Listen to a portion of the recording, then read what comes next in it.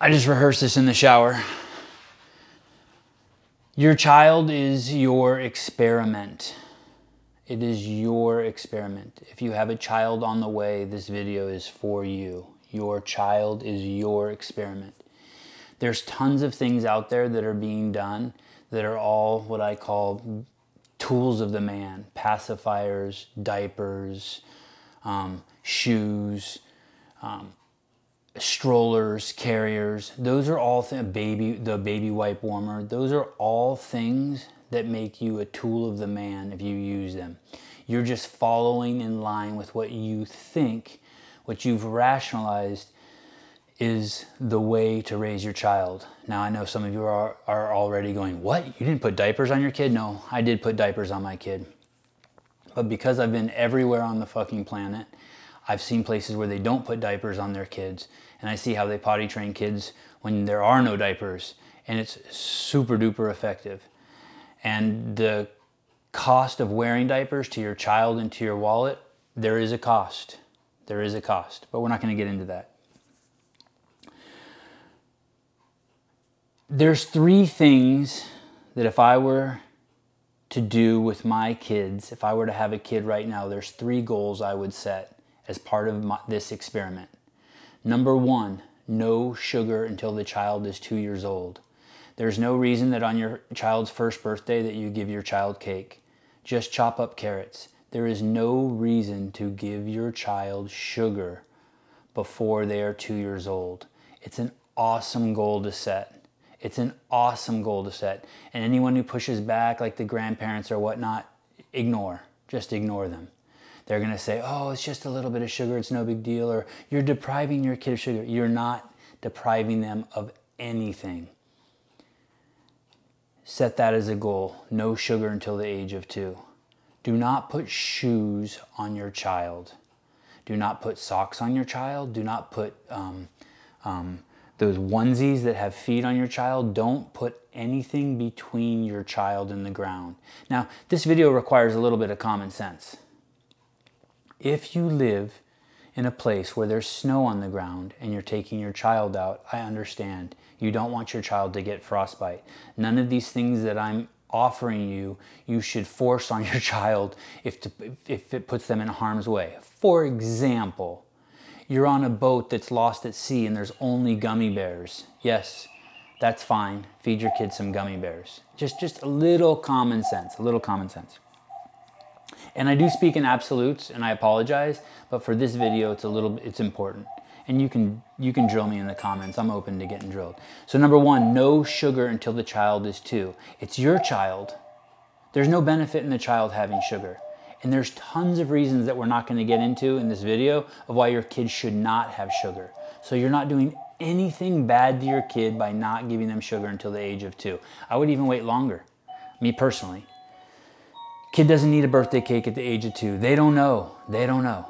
Number 2, no shoes. Do not ever cover your child's feet. Ever, ever, ever, ever. And there's a ton of reasons out there, and you can start Googling them. Just on why shoes are so bad and why it's bad to lose ankle flexion and that it leads to overcompensation that your knees do or your hips do, which leads to injury in the future, but a ton of other reasons. And let's say none of those are true. I'm open to none of those being true. But do not put shoes on your child. You are reducing their mobility, you're making things more challenging from them and taking away muscle groups and things that should be activated that they own and should be developed when they're young. They're going to be wearing shoes their entire life. So that's your second goal as part of your experiment, or part of my experiment if I were to have a child today. Number 3, I detest carriers and strollers and anything that makes it so that you can carry or move your baby without thought. Sevon, you didn't use a stroller? No, I loved a stroller. I took a stroller everywhere with me. A stroller does have its place. And by no means am I suggesting I'm perfect. But with my first child, if my wife and I were to go on a 5-mile walk, I would carry the baby. And if I got tired of carrying the baby, I would set the baby down, or I would hand it off to my wife. I see baby carriers and strollers being used as a crutch. It should not be a crutch. It should be a tool that's crazy valued. And Only used when necessary. For example, you have twins and a third kid, and you need to carry your twins in the carrier because you need to do something with your third kid and you're some super mom. And I see that.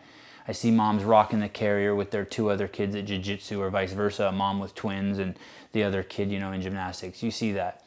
No problem. But if you're just walking to the coffee shop and it's a mile, do not bring a carrier. I see so many people using carriers like it's just like an accessory. They treat the baby like an accessory.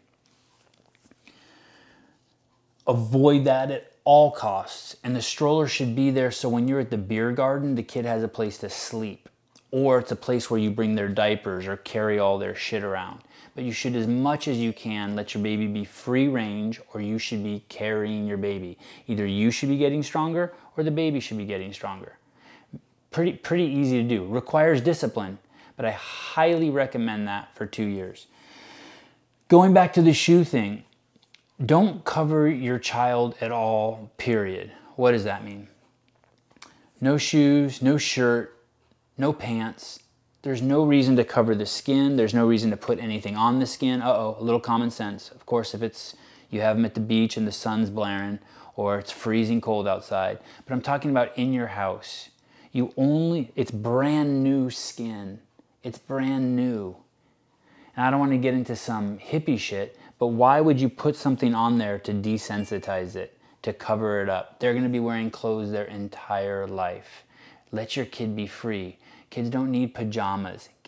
You're going to notice right away that kids overheat. Most kids overheat. Like, you just put them in bed, they seem like they're a good temperature, and you come back 10 minutes later and they're covered in sweat and they have the blankets kicked off of them.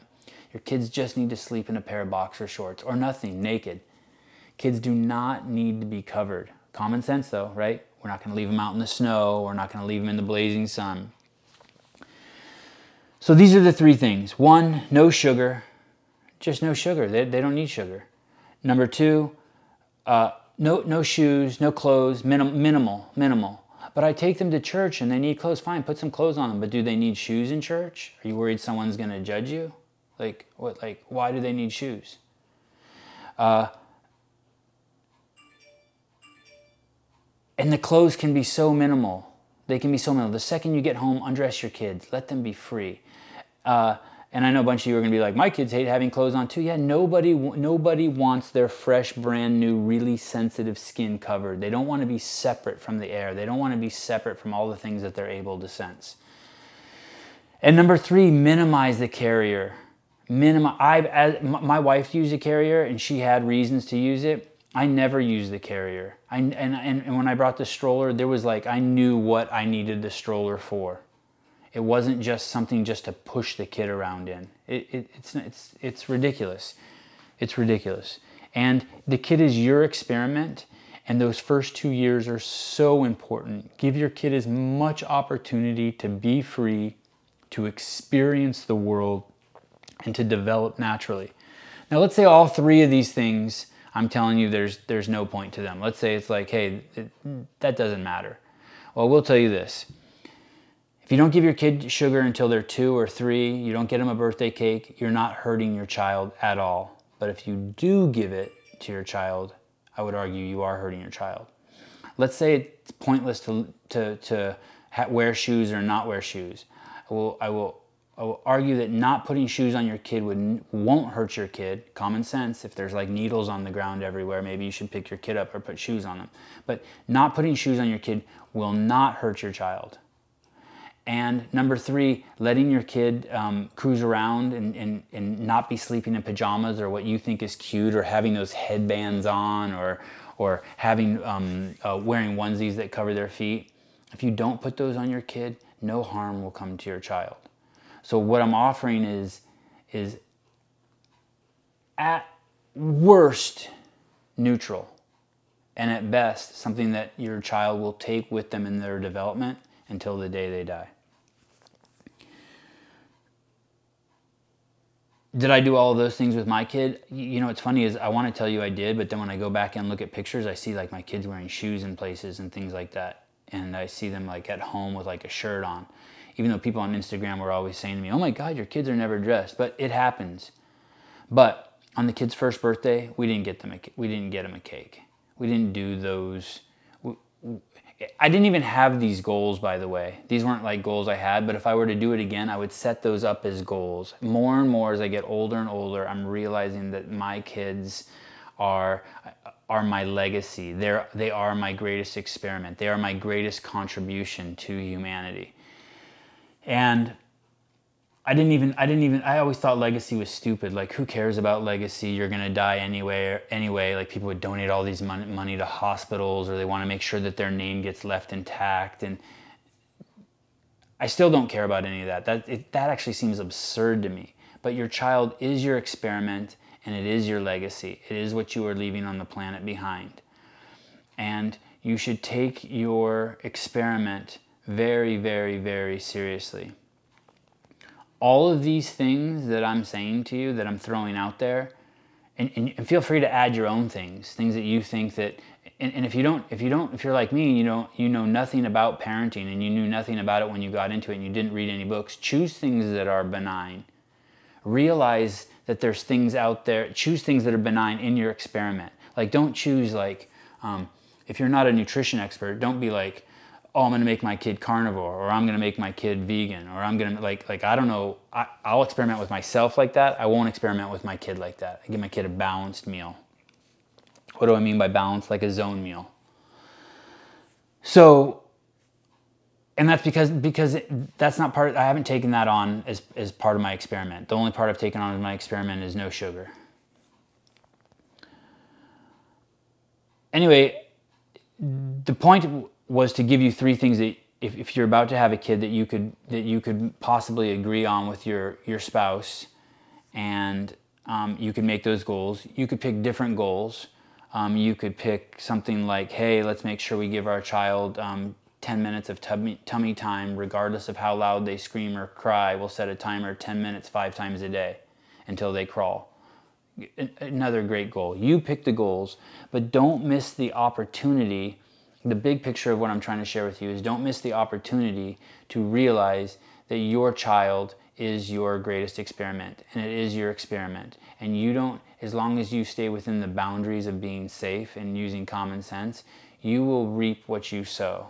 And so if you give your kid good foundational elements in your experiment, you will reap the benefits of it. You will see you have a stronger, smarter, faster, healthier child, more capable. And on a final note, which will be its own whole video, and I've talked about it in tons of videos, if you don't set really strict boundaries for your child, you won't like your child, and your child will hold you hostage, and enforcing and working with your experiment won't be fun, and you'll abandon your experiment.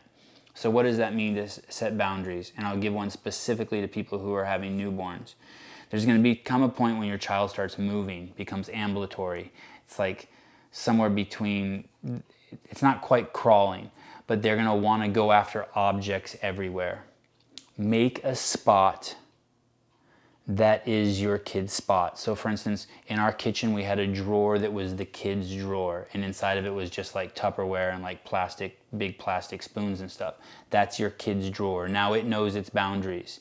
You don't need to put locks and stuff on all the cabinets, unless you have chemicals and poisons in there. But I take all that shit out anyway, because I'm not risking for a second my kid get hurt by accidentally drinking bleach because the lock didn't work. But you don't need locks and stuff if you don't have any chemicals or bad stuff in your drawers. All you need to do is be really strict with that boundary. And an 8-month-old or a 7-month-old can learn that. You just have to speak to them like they're an adult and keep redirecting them. Redirect. So that is a strict boundary you can set right away. And now your kid's free. And so you and your wife or your husband can be in the house, and your kid, whenever they want to play in the kitchen, they will go to that drawer and they'll learn it remarkably fast. And now you have a child you like. And the more of these boundaries and rules you set, the more freedom the child can have. The more freedom the child can have, the more you can tinker with your experiment. Whew, that's a lot. I hope that helps. I apologize for any absolutes I spoke in, except for sugar. And enjoy it. And just because all the other tools of the man are doing things like pacifiers doesn't mean you have to do them.